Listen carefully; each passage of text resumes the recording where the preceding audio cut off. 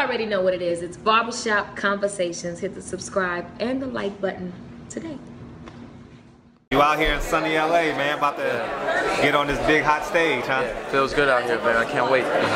Some consider you one of the hot prospects in boxing today. Yeah. And upon winning this fight, who would you want to fight, would you say? Anybody, man. You know, I'm here. I'm still, you know, I guess a prospect, trying to go into the contender slot. I'm looking to fight whoever wins. Whoever wins, you know, I'm willing to fight. You know, just give me a call. We got the same people, so I'm ready to fight whenever they give me the chance for that title. Talk about boxing and how it's changed your life. You look, every time I see you, you always upbeat. I've never spoken with you before, but I've seen you kind of upbeat, kind of loose, kind of. Yeah, you know, well, boxing, you know, has done a lot for me. Kept me out the streets, kept me out, you know, of trouble, and you know, I'm just grateful. You know, I'm in the position I am in. You know, I'm always in the gym, I'm always training, and you know, I'm here and I'm fighting on Showtime in front of a big stage in California. So, when you sit with your homies in the barbershop chair, there's no one in mind you want to fight? Everybody, man, everybody. It don't matter. Whoever got the belt, I want it. Talk about Al Heyman and conversations and how he's helped your career.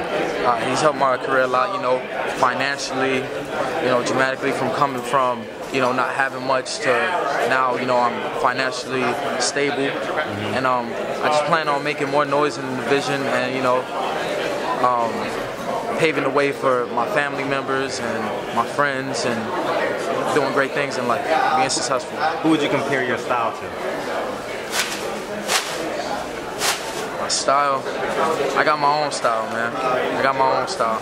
I don't really say anybody, you know, I mimic or just got my own style.